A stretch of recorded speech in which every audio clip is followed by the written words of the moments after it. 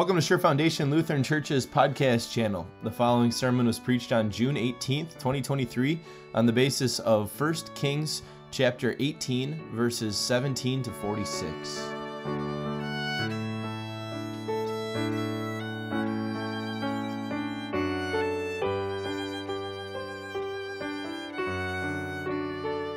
Grace and mercy and peace are yours from our one true God, Father, Son, and Holy Spirit. Amen. Our reading for today from 1 Kings chapter 18. When Ahab saw Elijah, he said to him, "Is that you, you troubler of Israel?" "I have not made trouble for Israel," Elijah replied, "but you and your father's family have. You have abandoned the Lord's commands and have followed the Baals. Now summon the people from all over Israel to meet me on Mount Carmel, and bring the 450 prophets of Baal and the 400 prophets of Asherah who eat at Jezebel's table." So Ahab sent word throughout all of Israel and assembled the prophets on Mount Carmel. Elijah went before the people and said, "How long will you waver between two opinions? If the Lord is God, follow him. If Baal is God, follow him." But the people said nothing. Then Elijah said to him, "I am the only one of the Lord's prophets left, but Baal has 450 prophets. Get 2 bulls for us. Let Baal's prophets choose one for themselves, and let them cut it into pieces and put it on the wood, but not set fire to it. I will prepare the other bull and put it on the wood, but not set fire to it. Then you call on the name of your God, and I will call on the name of the Lord. The God who answers with fire, he is God." Then all the people said, "What you say is good." Elijah said to the prophets of Baal, "Choose one of the bulls and prepare it first, since there are so many of you. Call on the name of your God, but do not light the fire." So they took the bull given them and prepared it. Then they called on the name of Baal from morning until noon. "Baal, answer us," they shouted. But there was no response. No one answered. And they danced around the altar they had made. At noon, Elijah began to taunt them. "Shout louder," he said. "Surely he is a god. Perhaps he is deep in thought or busy or traveling. Maybe he is sleeping and must be awakened." So they shouted louder and slashed themselves with swords and spears, as was their custom, until their blood flowed. Midday passed, and they continued their frantic prophesying until the time for the evening sacrifice. But there was no response. No one answered. No one paid attention. Then Elijah said to all the people, "Come here to me." They came to him, and he repaired the altar of the Lord, which had been torn down. Elijah took 12 stones, one for each of the tribes descended from Jacob, to whom the word of the Lord had come, saying, "Your name shall be Israel." With the stones he built an altar in the name of the Lord, and he dug a trench around it large enough to hold 2 seahs of seed. He arranged the wood, cut the bull into pieces, and laid it on the wood. Then he said to them, "Fill 4 large jars with water, and pour it on the offering and on the wood." "Do it again," he said, and they did it again. "Do it a 3rd time," he ordered, and they did it a 3rd time. The water ran down around the altar and even filled the trench. At the time of the sacrifice, the prophet Elijah stepped forward and prayed, "Lord, the God of Abraham, Isaac, and Israel, let it be known today that you are God in Israel, and that I am your servant, and have done all these things at your command. Answer me, Lord, answer me, so that these people will know that you, Lord, are God, and that you are turning their hearts back again." Then the fire of the Lord fell and burned up the sacrifice, the wood, the stones, and the soil, and also licked up the water of the trench. When all the people saw this, they fell prostrate and cried, "The Lord, he is God, the Lord, he is God." Then Elijah commanded them, "Seize the prophets of Baal, don't let anyone get away." They seized them, and Elijah had them brought down to the Kishon Valley and slaughtered there. And Elijah said to Ahab, "Go eat and drink, for there is the sound of heavy rain." So Ahab went off to eat and drink, but Elijah climbed to the top of Mount Carmel, bent down to the ground, and put his face between his knees. "Go and look toward the sea," he told his servant. And he went up and looked. "There's nothing there," he said. 7 times Elijah said, "Go back." The 7th time the servant reported, "A cloud as small as a man's hand is rising from the sea." So Elijah said, Go and tell Ahab, Hitch up your chariot and go down before the rain stops you." Meanwhile, the sky grew black with clouds and wind rose. A heavy rain started falling, and Ahab rode off to Jezreel. The power of the Lord came on Elijah, and tucking his cloak into his belt, he ran ahead of Ahab all the way to Jezreel. This is God's word. You may not recognize the name Ephaltes of Trachis, but I'm going to talk to you about him a little bit this morning. Ephaltes of Trachis was a Greek man who lived during the time when the Greeks and the Persians were battling each other. The Persians were the world empire at this time, but the Greeks were rising to power. They were starting to get their act together, and they would be the next one, history would tell. But right now, the Greeks were kind of the underdogs here, and they were fighting against the Persians. And the particular battle that we're going to talk about took place at what's called the Trachinian Cliffs.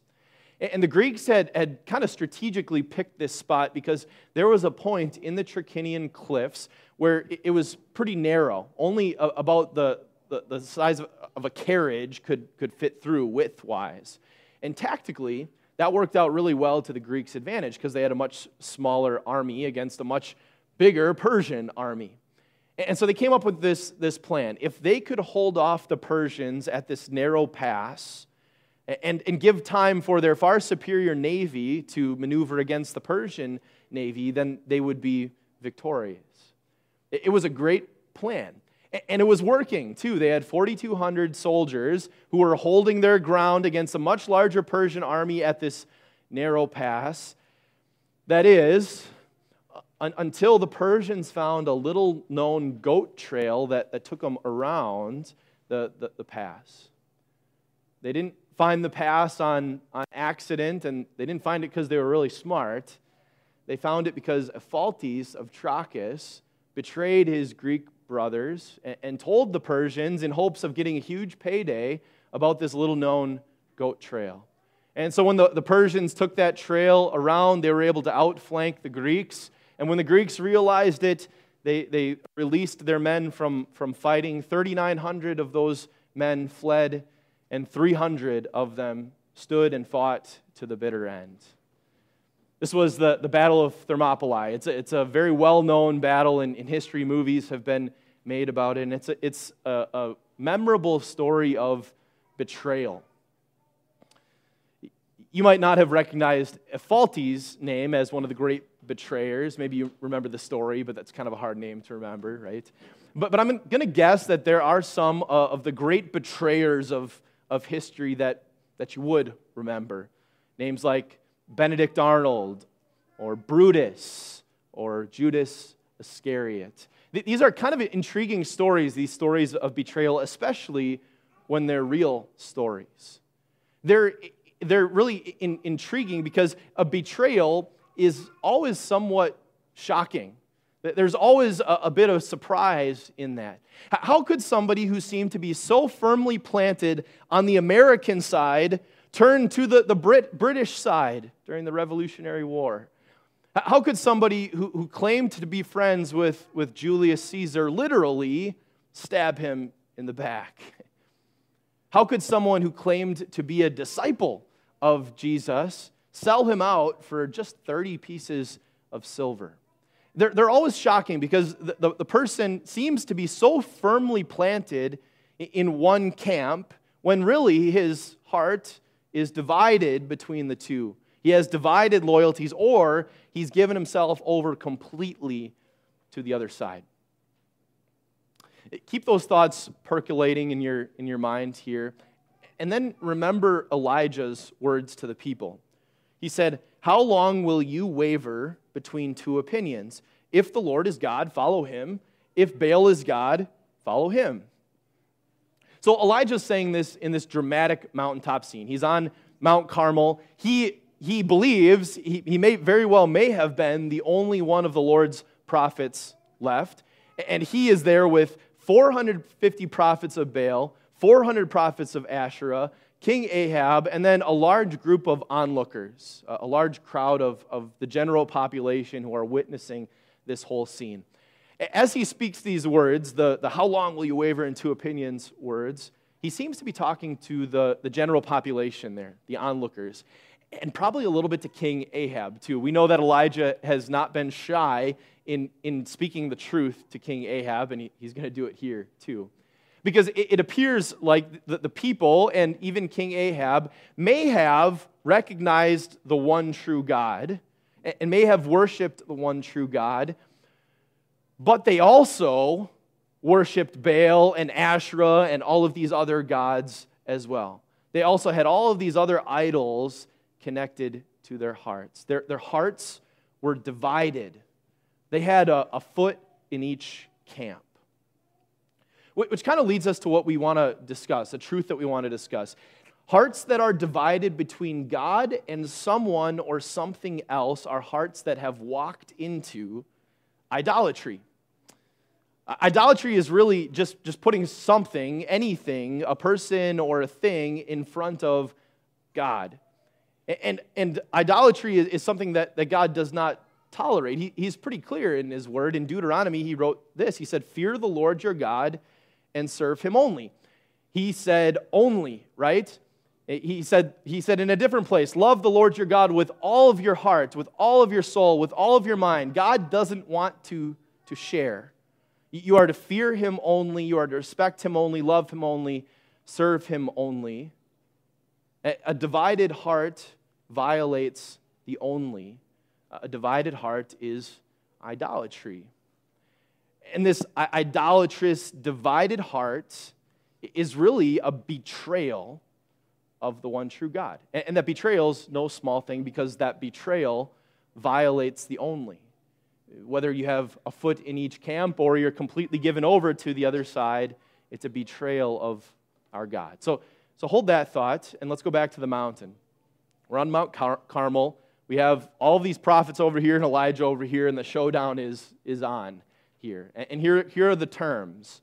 They're each going to prepare a bull as a sacrifice, but no one's going to set fire to either of the sacrifices. Whichever God can send fire to light the sacrifices on fire, that is the one true God. And so Elijah says, you guys got all the people, so you go first. You go first. So they prepare the bull, they prepare the altar for the sacrifice, and the prophets of Baal begin to cry out to Baal. They cry out to Baal, and they start to dance around the altar. Can you picture that? They're dancing around the altar. It says from morning to midday, so maybe from like 9 o'clock in the morning till noon. So they're doing this for a long time. And then at about noon, Elijah begins to kind of mock them a little bit because they haven't had a response yet. He begins to mock them, and so they cry out louder. They cry out louder, and they think, well, we got to show our act of devotion to Baal, so we're going to start to slash ourselves, cut ourselves. They're going to show blood, like as if this act of devotion is somehow going to incline Baal's ear to listen to their cries. And of course, nothing happens. I don't know if this happens to you, but when these stories like this come up in the Old Testament about idols, they're kind of hard. They're kind of hard to apply to your own heart. They seem kind of foreign to us. We understand intellectually the idea of idols and what an idol is. We've already talked about that, right? But to apply God's words, God's harsh words against these idols for us, it's hard. And when we try to examine our own heart and we try to say, well, what are the idols that are lurking in my heart? What is my heart attached to that's not God? Or what are the potential idols that could creep in to my heart? It's hard to assess that because we don't have idols named Baal. We don't have idols. Most of our idols are probably not carved and fashioned out of wood or made from some statue or something like that. And so as we are assessing our own hearts and the idols that lurk in our hearts, perhaps we should just ask ourselves a pretty simple question. What divides your heart? What are you asking God to share your heart with? A person, a thing? What is it that Elijah would come to you and say, how long will you waver between two opinions? If the Lord is God, follow him. If blank is God, follow him? What would you fill in that blank with? I suppose it could be any number of things. I suppose at different times in life, you probably have different things that you could fill that blank in with. And a Christian never sets out to do that intentionally. A Christian doesn't sit down and say, it's in my 5-year plan to introduce an idol into my life this year, or in my 10-year plan to really get hooked on that idol. It often happens unintentionally. It often happens in a way that Elijah kind of describes. In the very beginning, in verse 17, when he's talking to Ahab, he says, "You have abandoned the Lord's commands and have followed the Baals." The word followed literally just means to walk after. Now, I don't know if this was true for Ahab. From what we know of Ahab, it maybe doesn't seem like this was true. He made some intentional decisions along the way. But a lot of times for Christians, it's an unintentional thing. They're walking after the Lord. They're following after the Lord. But then there's something enticing over here. There's something enticing over here, and you begin to walk after that. And you can't walk after both, so you end up walking after whatever this is that seems to be offering you something that God can't offer you. Or seems to at least be tricking you into thinking that this thing is better than God. You know, I kind of think it's a little bit of like what would maybe go through the heads of some of these great betrayers throughout history. I can almost see this conversation in their head. They were so firmly planted on one side, but then they perhaps started to entertain the thought of what it would be like to go over to the other side, or what the other side could give them, how they might benefit if they went over to that other side. And they let those thoughts linger for long enough that by the end of that, they've kind of justified the betrayal in their own mind. And by the time they get to actually carrying out that act of betrayal, they've probably convinced themselves that this was actually the right thing to do, or that they had no other option. We can kind of do the same thing, and we can kind of excuse the idols in our life, either by ignoring them or trying to justify the idols that exist in our own life that we ask God to share our heart with. But God is pretty unequivocal. Fear the Lord your God and serve him only. Idolatry violates the only. Idolatry is betrayal. And idolatry is loving a created thing more than the God who created that thing. But maybe we should ask, is that really fair? Is it fair of God to ask for our complete devotion, for all of our heart? Is it fair for God to say, worship me only? Is that a fair thing? If God is who he says he is, then yes. If he's not who he says he is, then no. So the simple question is the all capital letter Lord, Yahweh, God, is he the one true God? Let's go back to the mountain. It's Elijah's turn now. He's just watched all of the prophets of Baal do their dancing routine and cutting themselves and all of this kind of thing, and nothing has happened. And so it's his turn. He rebuilds the altar that has been torn down. It kind of gives you a glimpse into what the religious life of the northern kingdom was like at that time. They had torn down the altar of the Lord. He rebuilds the altar. He prepares the sacrifice. And then he does something kind of unorthodox. He takes 4 large jars of water, and he has that water poured over the sacrifice. And he does that 3 times, so 12 jars of water over this. And this is enough water that it flows down off the side of the altar, and it fills up that trench that he has dug around. It seems kind of counterintuitive. If you're going to start fire to something, you don't dump water on it first, right? But that's what Elijah does. And then he gets down and he prays. He doesn't cry out. He doesn't dance around the altar. He prays. Not for 3 hours, but for 2 sentences.